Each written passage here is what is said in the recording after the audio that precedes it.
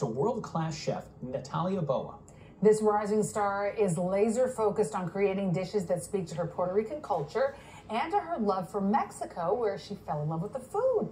And hers is food that makes everybody smile. Here's Natalie Martinez. You might already know Natalia Boa Rosario. This is my third show with the Food Network. The first one is Shop Next Generation Chefs of America. The second one is Beat Bobby Flay.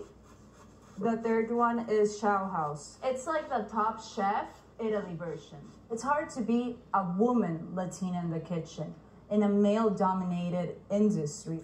She's Chicago-based now, and the road here began in her native Puerto Rico, where Dad worked for a hotel collection. I used to spend a lot of time in the kitchen because he was like really good friends with the chef. The family moved to Mexico 15 years ago, where this now 28-year-old fell in love with the food at an early age. Puerto Rican cuisine and Mexican cuisine, it's very different.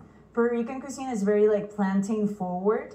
Mexican cuisine is very spicy, corn culture. She's working on a cookbook right now with the diaspora of both cultures in mind. I want third kid culture, which are the kids that are from mixed families, to be represented in one dish.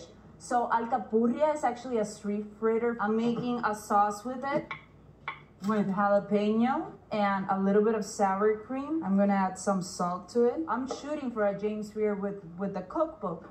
Natalia created that and a couple of other dishes representing a delicious blend. She learned about the native cuisine while living in Puerto Rico and Mexico, but she honed her skills working with Chicago's Michelin star Alinea Group for 7 years, focusing almost entirely on work to be among the very best. You're never at home.